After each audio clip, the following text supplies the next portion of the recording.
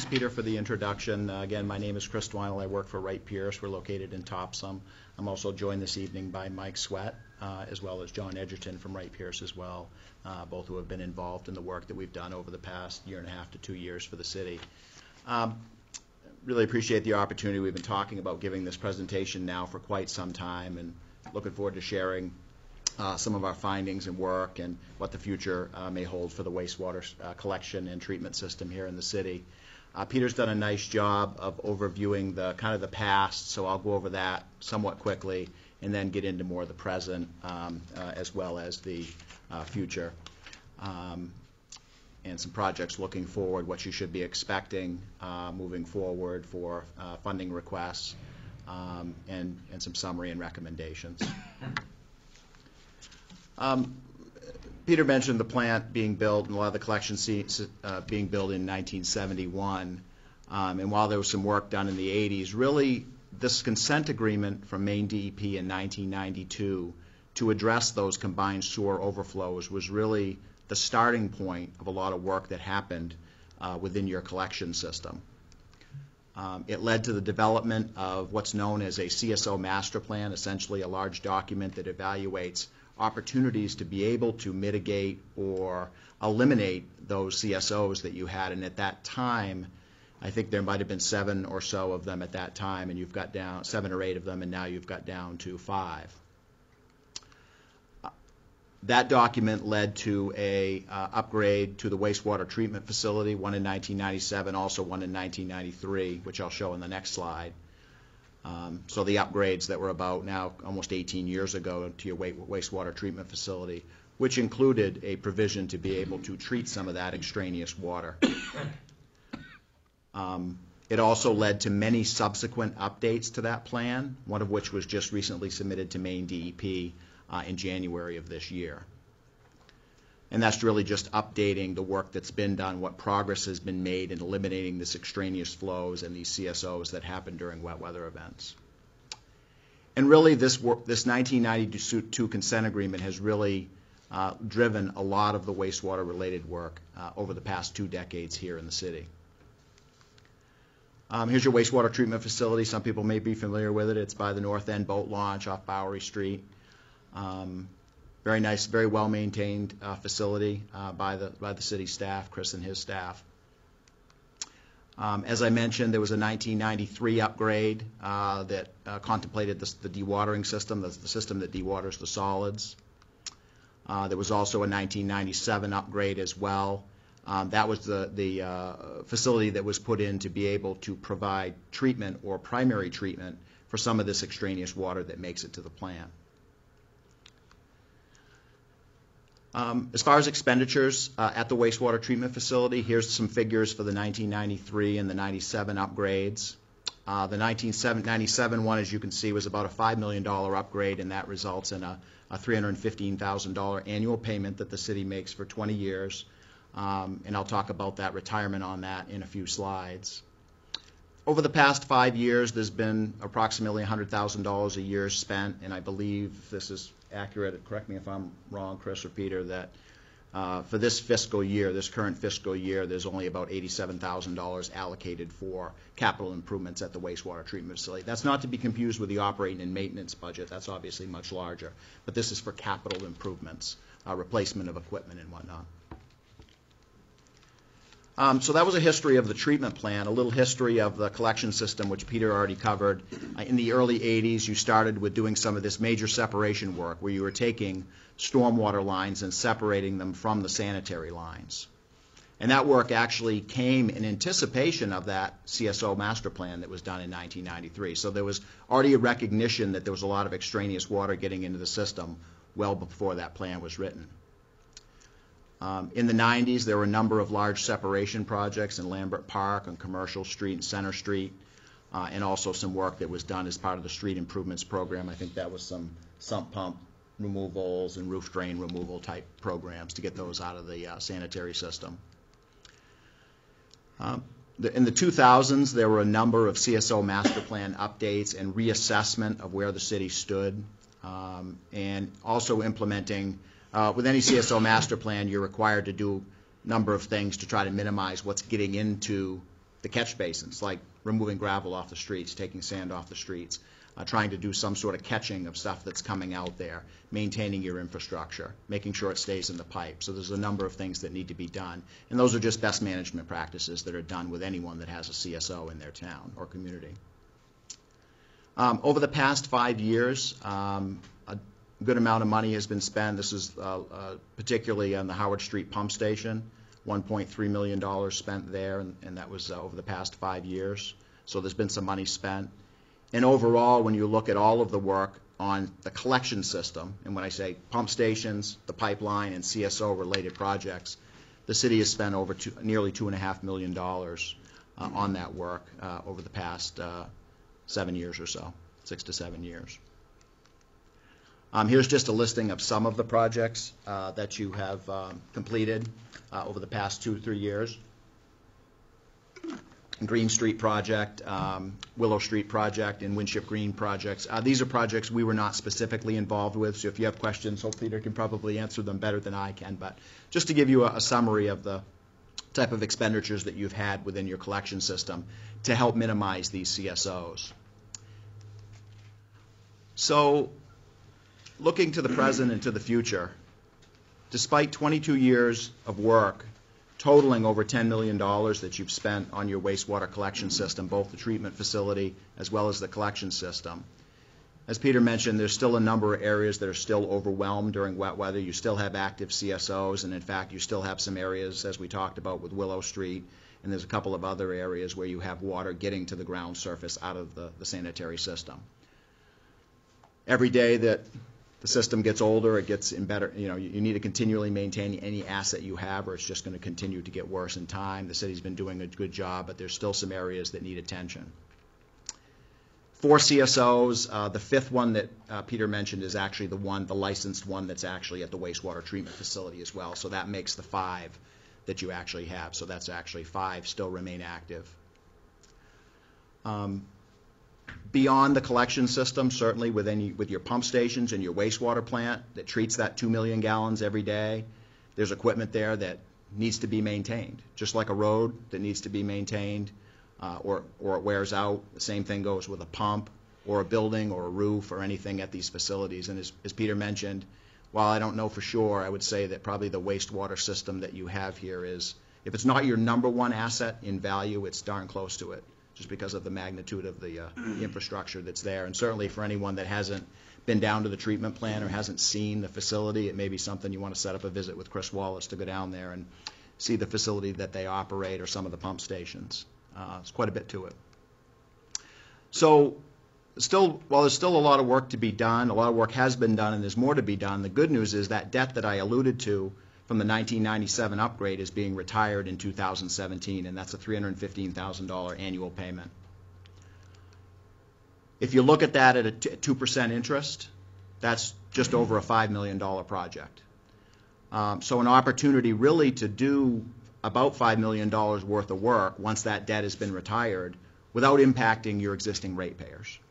So that's some good news with regard to the wastewater collection system and the investments that are needed. Back in 2012, we started working for the city, taking a look at the wastewater collection system. The first task that we took on was a comprehensive assessment of the wastewater treatment facility on Bowery Street, as well as 5 pump stations located in the south end. And essentially that was, again, a comprehensive assessment of all the assets are there. How are they doing? Are they have enough capacity? Do they need replacement? Does the plant need additional capacity? Has it got enough capacity? What are the permitting things that are on the horizon that might impact the community? What are there for code-related issues with the buildings that were built back in the 90s? They may not be compliant with existing codes. So it was really a soup-to-nuts evaluation of the wastewater treatment facility as well as the 5 pump stations, in the 4 in the south end and the Aegis Drive one, which is across from the tennis courts. So that was the first evaluation we did, and that was finished up in April 2013, and that developed, I'll talk about them in a moment, a number of phased upgrades to the facility, things that could be done not all at once, but over time. The next evaluation we did, I know it's kind of, you weren't intended to be able to read the text here, was to take a look at so much work had been done within the collection system, all these CSO master plan updates, all these various projects, $10 million worth of expenses. Let's try to get our arms around what we have done, how effective it's been, where the flows are hitting now, what CSOs are seeing the worst impacts, and where we should apply some of our emphasis moving forward. So this was a fairly focused effort, fairly short-term, small study to kind of wrap our arms around all that that had been done. Following on that work, we determined that really the south end area, the Hunt Street and the Rose Street pump stations, while work had been done back in the 90s to take a look at those and the CSO that's down there, which is at the Rose Street pump station, not much time and effort had been spent in the south end of Bath on this CSO issue or the collection system issue over the past 20 years. So we embarked on a study down there to really evaluate what was causing the CSO down there, as well as what's called a sanitary sewer overflow, basically wastewater coming through a manhole onto the surface of the street, because that does occur in extreme storms in one location down there. So taking a look at that, we also did smoke testing, basically putting smoke up the pipe and determining where there might be cracks in the pipes, roof drains connected, sump pumps connected, whatever we can find. The good news is we found some areas where there's always some surprises when you do stuff like that. And through this study, we made some, and I'll talk about them and some of the planned recommended upgrades down there, is to continue to do some evaluation and some TV inspection of the pipes down there to get a real sense. It's a pretty big network. There's a lot of pipes in the south end of Bath. It went all the way from the top of the hill by Week Street on Washington, from there basically up to High Street and all the way down to pretty much Graffham Way or Riverview area. So that was the extent of the area that we studied. So a pretty large area. We also recommended some improvements within the collection system to try to minimize extraneous water that's getting in there, water that's getting in from cracks in pipes. It could be sump pumps, any other way that water can get into the collection system. And the reason we want to do that is because these pump stations pump to each other. The Hunt Street pump station, as you may know from the pumps to the Rose Street pump station. So any flow that you add to the Hunt Street pump station is going to have an impact on Rose Street. Right now, Rose Street has an overflow pipe that overflows during wet weather to the river. If you add any more flow to Hunt, it's going to add more to Rose, which means more to the river, which is not something that the regulatory agencies typically like to hear about. So we looked at options to be able to try to reduce water into the system and then possibly bypass that Rose Street pump station so you can actually pump around it and avoid the need to upgrade both of those stations when you do something from Hunt Street south. A lot of details on the recommendations there, and those are I'll talk a little bit about in coming slides. And the most recent thing that we completed for the city was just in January of this year, and really it was the goal of this study, or the end goal was to come up with a CSO master plan update. And there's been many of them that have been done over the years, and it's something that DEP tends to like to see every 5 years or so. The last one was done in January of 2011, so it was actually 4 years. But because there's been more work done, a better understanding of things like the Willow Street area, it was an opportune time to be able to update DEP on what have we done, what have we taken off the list, what have we added to the list, and what needs to be done over the next 10 years or so. So that document was just submitted, like I said, in January. It's about a 16-page document. I'll hit on a few of those projects in the next few slides.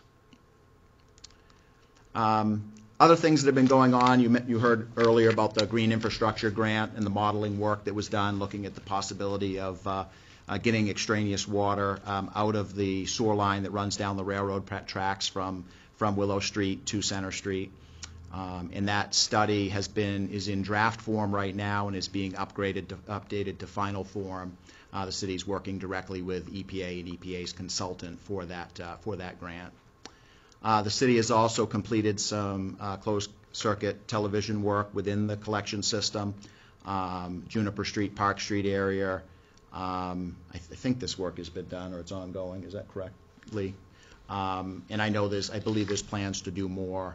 But that's really you get a real good understanding of what's going on in your collection system when you go out, especially during wet weather, and you can see how much clean water is coming down people's laterals, and that has a good indication of sump pumps being tied in.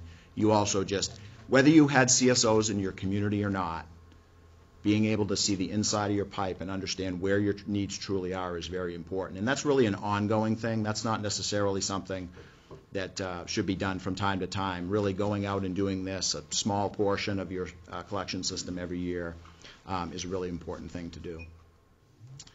So looking forward, that was kind of an update on what Wright-Pierce has done since 2012 for the city. Through the completion of the evaluation of the wastewater treatment facility and the 5 pump stations that we looked at, as well as the study looking at the south end, as well as past work that's been done by the city, we've come up with a listing of projects that we envision happening over the next several years. And a number of those are in that CSO master plan that has already been submitted to Maine DEP. So over the next few years, or next 2 years, this year and next year, a number of critical path CSO abatement projects. So the big focus over the next couple of years is going to be projects within the collection system, one of them being Willow Street, that area, Juniper and Park area, where there's also been some overflow issues, and starting some work down in the south end as a result of the study that we did in the Hunt and Rose Street drainage areas. One of the projects down there is, in fact, and Peter's not close enough to kick me, but while no one likes to hear that we're going to reopen an old CSO that was closed many, many years ago, we've done it in a couple of communities. And in this particular case, we're recommending it down in that area. And the reason is it's better to have wastewater go into the river than it is to go to a street where it can have human contact. So we're going to be looking into the possibility of opening up one where the system is currently overwhelmed right now. That's going to allow us to be able to flow meter that and understand just truly how much water is going out of the system. And that'll allow us to be able to design improvements there so that we can minimize that in the future. So the big focus over the next couple of years within the collection system is going to be, and there's 7 different projects that we're going to be looking at, the city will be looking at over that time frame. There's also some needed upgrades at the treatment facility over the next couple of years. On the left, what you see is a belt filter press. That's for squeezing basically the water out of the solids that are collected at the treatment plant. And as the solids go to your landfill, the water just goes back into the treatment plant for treatment. That's a 20-plus-year-old piece of equipment now. It was put in 1993. There's a huge amount of investment that would be required to keep that equipment operational, up over $100,000. When you start talking about that kind of investment, you start determining, is it worth putting that money into the system, or looking at a newer technology that can dry the solids more. Also on the right is the bottom of your aeration tank. If you drive down, you can see the tanks where there's a lot of bubbles coming up. That's your biological process that treats your wastewater. There's a need to replace those diffusers, which is what you can see, those air diffusers at the bottom of the tank, and a few other upgrades that are necessary over the short term at the treatment plant. Moving ahead to the 2017 to 2019 window, there's 9 more CSO projects that are listed in the CSO master plan update. Some of these projects are not the largest projects in the world. They can be very small projects, but suffice to say there's, I think, 24 total projects that were in that letter that went to Maine DEP. So we're trying to break them up over time, to spread out the cost, but also to spread out the cost, but also do the highest priority ones first. And also, as recommended in our 3 of the pump stations, we recommended upgrades: the Riverview pump station, the Bridge Street pump station, and the Aegis pump station. And as you can see from the photo on the right, there's quite a bit of corrosion going on in that pump station. These pump stations date back to 1969 and 1971, with very little upgrades, if any, that have been done over that time frame. So there's some needs there. Looking even further forward, the treatment plan in 2020 is going to be 23 to 28 years old because the equipment was upgraded in 93 and 97. There's a lot of equipment there, just like anything that's going to wear out and need replacement. So within our study, we had recommended a more comprehensive upgrade to the plant to kind of touch every area in the plant. A lot of the mechanical equipment, some stuff that's just worn out from dealing with grit and solids, wear and tear. And if you go to the treatment plant, you'll see the kind of environment that the equipment operates in. It's a very tough duty. It's really an industrial type facility. So there's a number of upgrades recommended, again, looking at code-related issues. We've pushed out the pump station upgrades in the south end. Those are the Hunt and Rose ones, the major pump station upgrades down the road a little bit, to allow more time to be able to try to take some water out of the system. Before we go make a pump station so big to handle all this water, why don't we try to take some of the water out first so it doesn't need to be as large? Or we have more capacity for development. Yes? Just out of curiosity, the pump station at Winnigan's, what does that do? The one, Bridge Street pump station? Yeah, that pumps up to, basically up to Weber Street. It collects the water from that area along, probably from where Graffham Way and Riverview come up, from there south to Winnegans and the area right around that Winnegans area. I'm not sure if it goes up. Does it head up the hill? Gravity line down over the hill. That photo on the right was Bridge Street. Oh, this one right here was Bridge Street Pump Station. So that, yep. On the right. On the right, yeah. The one on the right is the Bridge Street Pump Station. It's not a large pump station. It's a fairly small pump station, but it serves that fairly small area right around there. Yeah. I'm just curious.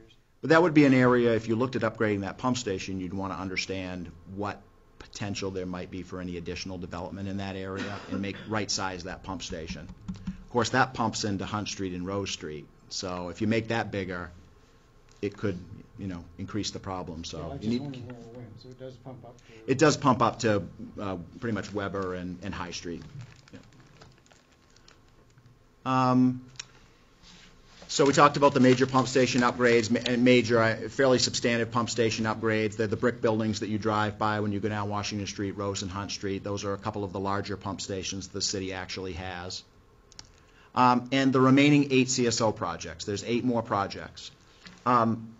I think it's kind of too early at this point to say, yeah, we know for certain we're going to do those 8 projects, because you're going to do 16 or 17 more before that.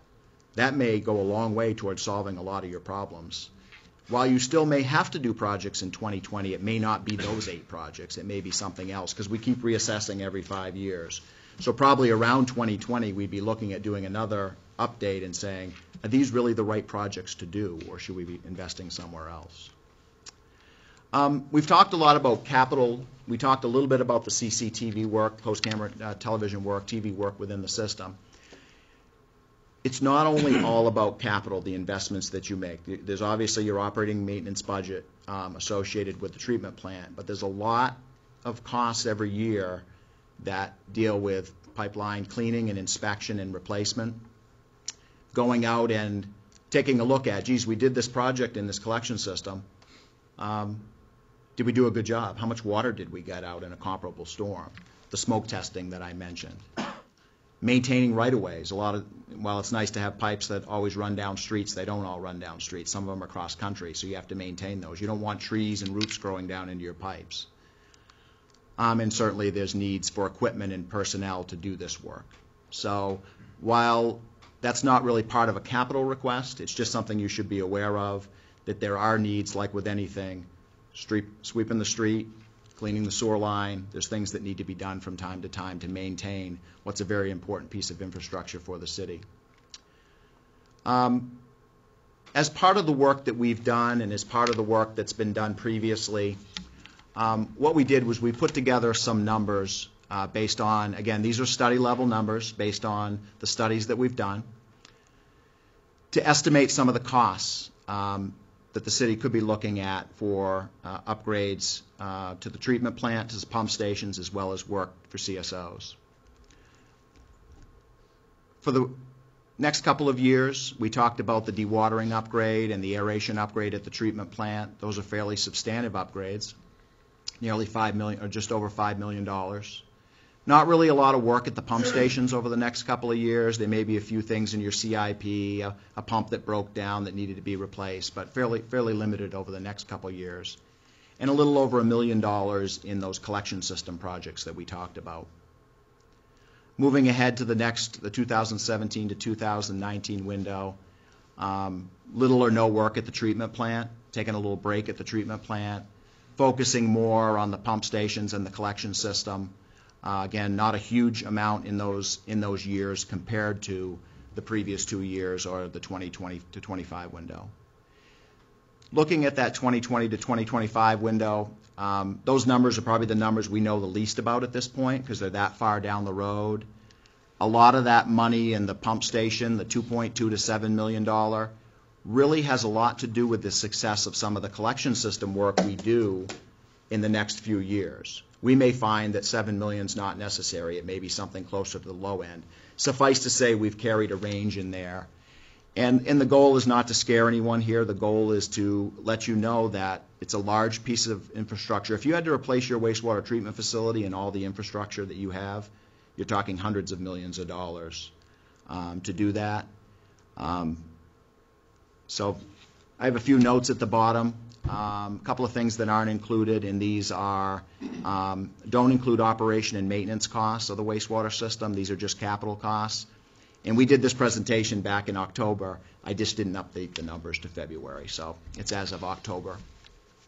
So obviously a lot of some larger numbers there, and again, that's something that city staff will be coming forward with recommendations, and I don't know if you wanted to talk about bond or you want me to bring that up. Bill, Okay. talk about that a little later. Okay, sounds good. And I can go back to put the costs up, but as I mentioned before, the city and your city staff do an excellent job of keeping the treatment plant, the collection system, and the pump stations functioning 24/7, 365 days a year to get wastewater to the plant and treated, meeting its permit and into the river. Even with all that work, though, there's capital upgrades that are necessary from time to time. I think specifically when you look at street projects or projects within the collection system, it's important to look at areas where, we may be doing, example, the North Street project.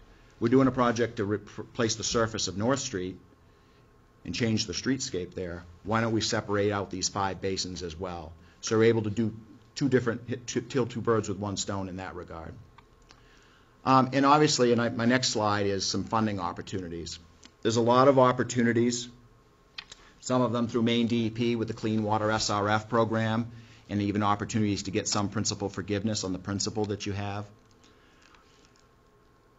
Best I can tell, with the city's population being under 10,000, as far that you should be able to go after rural development loan grant packages, and those can be fairly lucrative as far as the grant component, depending on how you score in the community on a number of various factors. We talked earlier about CDBG funding, and you're going to be looking to use that for the North Street project. There's other opportunities there, some state and tribal assistance grants, STAG grants. Efficiency Maine, you're certainly familiar with that, and that probably would apply mostly to the treatment plant or any pump station upgrades. You may get opportunity. There's a lot of money. Efficiency Maine has a lot of money, and it's your money. It's all of our money that we put into our rates for electric that they've put back into the program. So there's a lot of opportunities there. I threw up the EPA green infrastructure one. You're familiar with that with the Willow Street work. So while there's some large numbers here, there's also some assistance available to be able to help you do this more affordably. And also, as you recall, you have $315,000 annual payment in 2017 that's being retired. That equates to about a $5 million project, a little bit better than a $5 million loan without any rate increase or impacts.